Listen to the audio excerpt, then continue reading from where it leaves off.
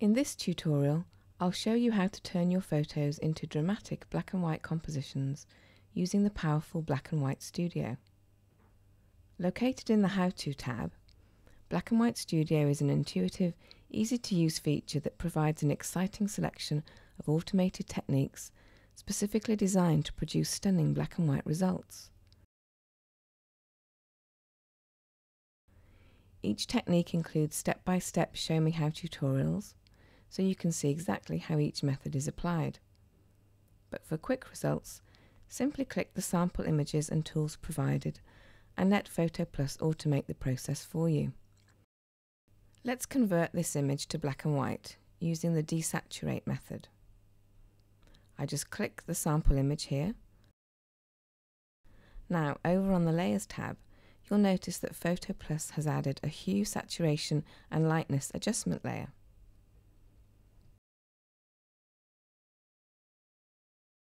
Once you've converted your image to black and white, you can really get creative by dodging and burning, adding noise and grain, darkening photo edges with a vignette effect, or applying split tone effects. You can even pop colour in certain areas of your image. Let's now darken the edges of this photo with a lens vignette filter. Okay, following the instructions in the How To tab, I select the background layer on the Layers tab and then click the preset I prefer.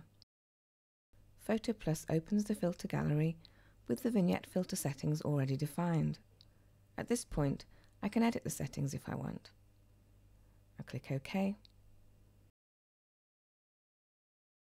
On the Layers tab, you can see that PhotoPlus has converted my background layer to a filter layer. Notice that it has also been renamed Layer 1. You can see the lens vignette filter listed beneath it. I can temporarily hide this filter effect and view my image without the vignette applied by just clicking the Hide Show Layer button.